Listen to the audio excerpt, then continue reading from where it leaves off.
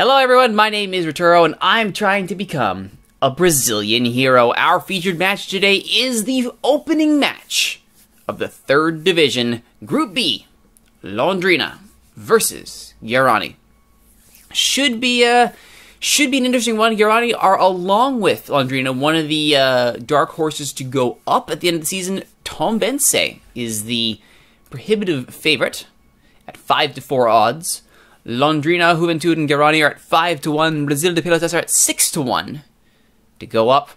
Top 4 qualify. As long as we can get there and get into that quarterfinal, anything is possible. Speaking of anything being possible, as you can see here over in the Paraná State Championship,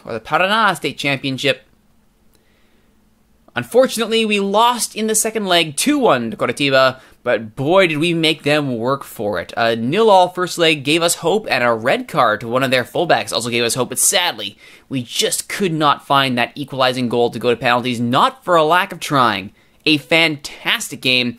Coritiba deserved winners, but Londrina made them work for it. Very, very happy with their performance. So the other thing to look at here in the Brazilian Cup is our other set of competitions. We are still in the second round, ready for the second leg against Internacional, after beating them 1-0 at home, which is so very wonderful and amazing. Patrick with 51st minute goal, which means after this match against Guarani, we have a chance to advance to the 3rd round. The Brazilian Cup surpassing our expectations, which is going to be fantastic. The board's got to be happy with that, and I will be happy if we can get a little bit of money out of it, because we are still hemorrhaging money all over the place. Spoiler alert, that's not good. What is good, though, is they're on the squad building front. We have managed to find a decent backup for Celezinho. Celezinho, of course, a just lights-out amazing defender this season. Had no really solid backup. Maicon Campanolo was not someone I trusted exactly. That has now changed. We have Cristiano, who is primarily a wingback, but can also play at fullback, and he's being trained there. Unfortunately, he is now injured. Because, of course, someone should get injured in training shortly after I sign them. I believe that's how that works. But Chico, though, who just got his professional debut in that match, that cup match, 21, looking pretty solid, 6.8 season average.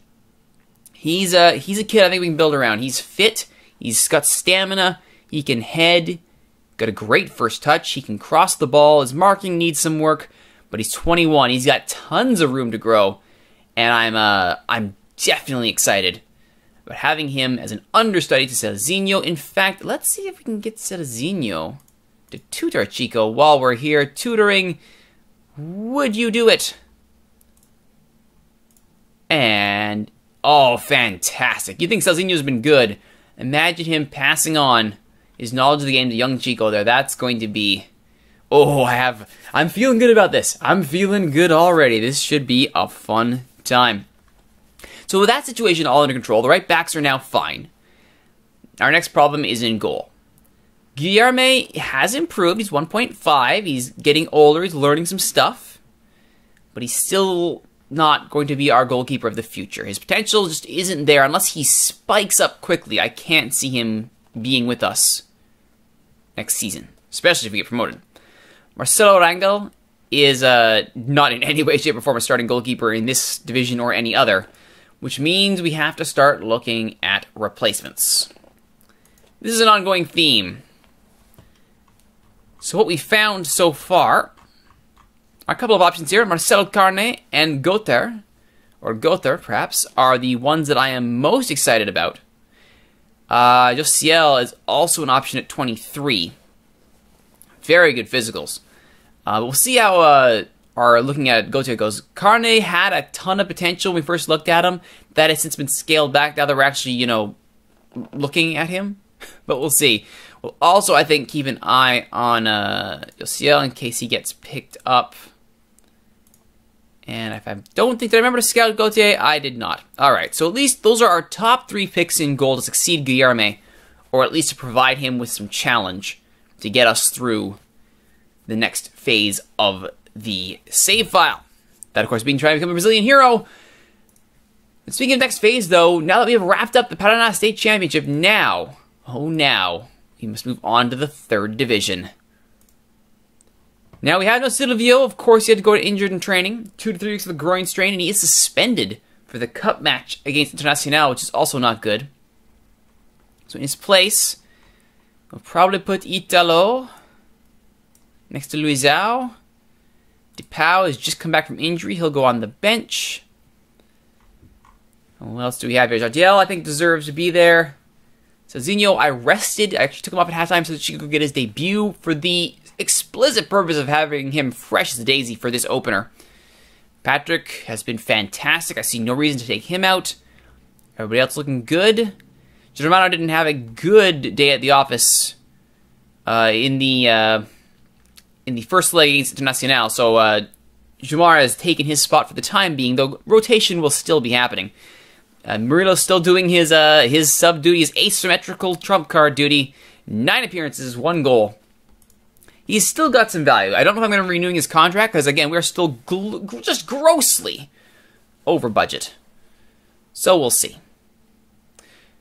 Alright, I believe that's the team we want to go into this match with. Let's kick off the 3rd division in style. Yes, so Silvio will definitely be a miss, but as long as they're missing 2. 4-2-3-1 against the 4-2-2-2. Very common formation that I've been seeing in this division.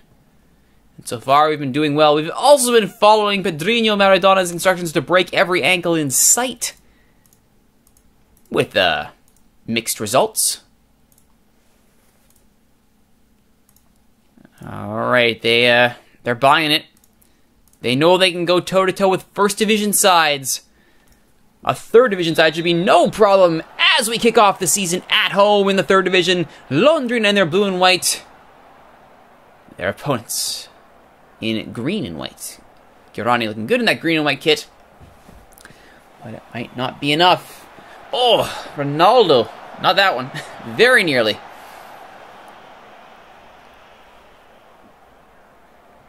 We are gifting the ball to them. That's fine. That's how we play. We go straight for goal. And it's worked out more often than not. I was recently praised in the media for having scored so many goals in so few matches. So I would say my approach is working. I'm confident with that. That corner, though, does not exactly fill me with confidence. And Jumar has to chase it down. Gala retreats. Italo. Rafael. Serginho. That is cleared. Niguinho starts the attack. It's actually looking good. Could be a good counter here. But Serginho does the correct thing and tactically fouls him. Alan Diaz. Yusandro.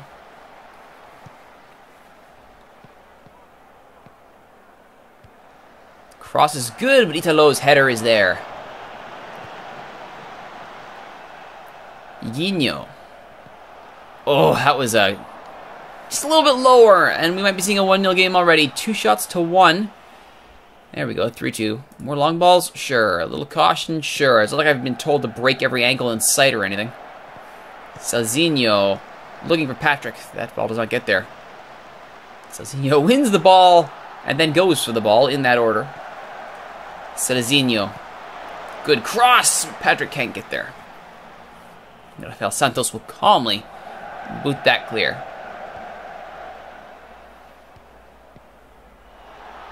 Edmar, Rafael, Serginho. Again looking for Patrick.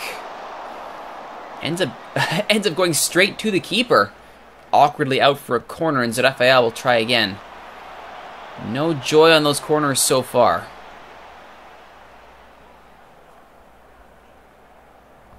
Close Eric down. I think we've already been breaking his ankles, so hey, why not? Rafael. Oh, tried his luck from distance. Not a bad idea there. He had room. Rafael Santos equals the task. Shooting is looking accurate, so if that keeps up, it's only a matter of time before we find the goal, you have to think. And young Jardiel does well to start the attack. Fortunately, the ball's given away. Diogo Roque will restart. All the way back to Guilherme.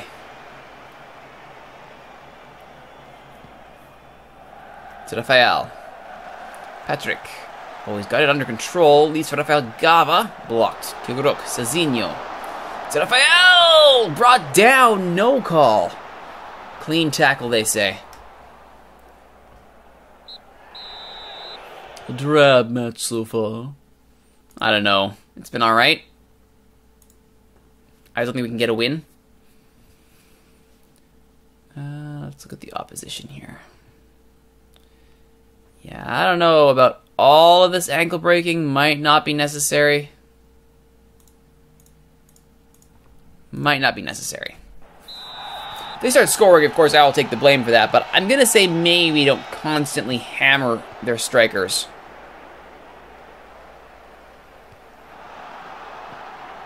Edmar. Salzinho. So Rafael. Edmar. Jardiel. Brought down, and that'll be the end of that. Not for long, though. It's at Rafael's corner. Can't find Tuguruk. Rafael Gava. Edmar. Just looking for a placement there. Was that a pass or a shot? Either way, it looked good. Ultimately saved by Rafael Santos. Guarani not being overawed by the situation. Patrick, though, with the nice steal. Oh, it's a lovely goal from Patrick. Curse of the commentator strikes this time in my favor. And Londrina have their first goal of the third division. And who else but that young stud, Patrick? Santos a little bit, kind of stranded himself a little bit there in no man's land. Couldn't make himself big enough and get to that ball. Works for me, though. That works for me. 1-0. Good start. Jardiel looking a little bit beaten up there, though. Let's bring on Paulinho. It's a long season. Make sure everybody is nice and healthy. Alright, we're also going to give Rafael Gava a break. Netinho is back from his injury. Bring him in.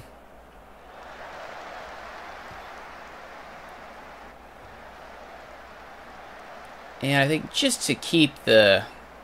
Oh, Paulinho's going to take this one. Maybe there's something else here. Paulinho.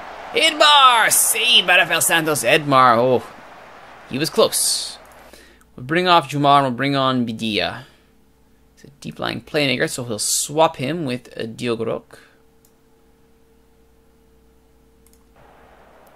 Bidia hasn't had much time on the pitch in recent matches, owing to their importance, so let's get him on for this third division match.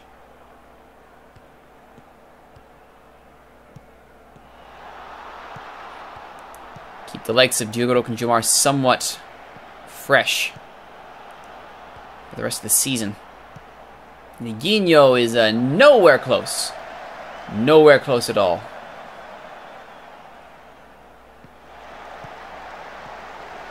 Oh, Netinho, come on. You just came back from injury.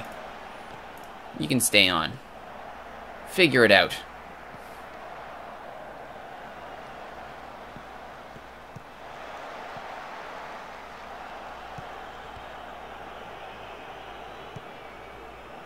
Cezinho. Okay, Iquinho! Oh, just over the bar, and Londrina escape. Londrina 1, Guarini 0. This third division opener. Having already stormed their way to a dominant Paraná State Championship, Londrina looking to make it a good start in the third division, and Patrick denied at the near post by Rafael Santos. The Londrina striker has truly made his mark this season, and I like it.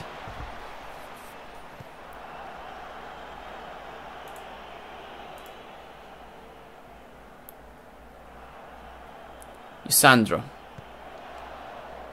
Cezinho. Bidia. Rafael.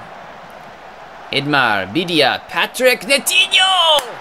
That's why you leave him on. Flag stays down. Ball goes in net. 2-0 Londrina. Oh, fantastic stuff. Suspicions of offside, they say. Let's take a look here. So there's the ball from Bidia. Patrick. Oh, yeah. You know what? There's a good call there for offside. I mean, Edmar is clearly offside, but yeah, Nitinho does look like he's past the line of the last defender. Yeah, there's a good shout there for offside. You could say that maybe the run of Yusandro here keeps him on. No, the ball's played there, and he's clearly already there. So yeah, no, that goal should not have counted. But it did, and such is life. Meanwhile, Zizinho gets a card for diving, so strong work there.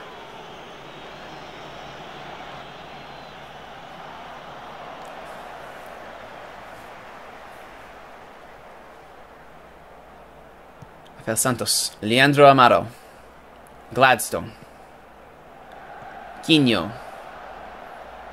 Yeah, just 4 minutes left on the clock here. As long as we don't do anything stupid, we should get out of this with a very confident start to our season. Idmar. Of course, as we all know, doing something stupid is like my calling card in these kind of saves. Foligno to Patrick! Oh, Nitinho has his second! That one looked legitimate. No hint of offside that one. Paulinho with the assist. Usually it's Celzinho bombing in those crosses, but this time Paulinho shows how it's done. Oh, that's a very nice one. Patrick can't quite get there. The ball falls to Nitinho. Keeper actually looks like he gave up on that one a little bit. Possible match engine bug there, but I'll take it. Oh, make it 4. Italo on that set piece. The defender. The near post flick on, the bane of teams everywhere. A nice free kick too. Bip little volley. Oh, where is Rafael Santos? He was nowhere near the predicted flight of that ball. And Italo will get himself, oh no, just a talking to. That's fine.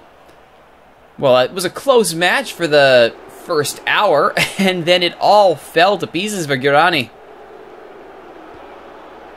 4-0 Londrina.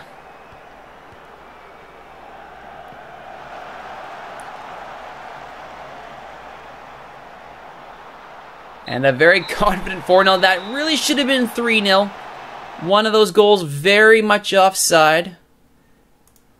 But a good win is a good win, and a 3-point start to the campaign is a 3-point start to the campaign. That's what I like to see from Londrina. Next time on Brazilian Hero, we will be at the conclusion of the National 3rd Division Championship, or season, I guess. It should be a good one. We play each other team twice, as you might expect, for moving into the second phase. So at the end of the first phase, we will be up against Brasil de Pelotas. 6-1, I believe, were their odds of going up. So they will be perhaps around the championship fight, though they are second after a strong win in their first match. Should be a good one. My name is Rituro. Thank you for watching, everybody. If you like what you've seen, please don't forget to like, comment, subscribe, share, favorite, tell all your friends about these videos on YouTube, and don't forget, every episode is recorded live on Twitch. Twitch.tv/Rituro is where all these live streams happen. Come into Twitch chat, join us. It's a great time for all involved. We even got people speaking French now, which is fantastic. Everybody's welcome to watch me try and become a Brazilian hero. My name is Rituro. Thank you for watching, everybody. We will see you next time.